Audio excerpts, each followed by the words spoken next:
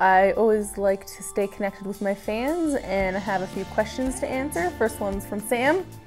What do you find is the most challenging to your daily schedule while traveling on the World Cup?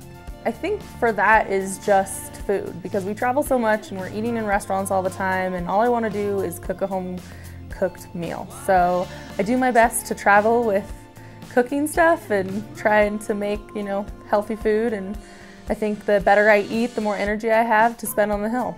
This one's from Mark. How hard is it for your team to travel with all of the skis and equipment you must drag around to all of your races? Who has to haul all of the stuff? We have a lot of stuff. I think I have about 40 pairs of skis, and we've started to actually ship it from place to place. So they set up a big container and ship all of our stuff, and makes it a little easier, so you only have to travel with your personal bags.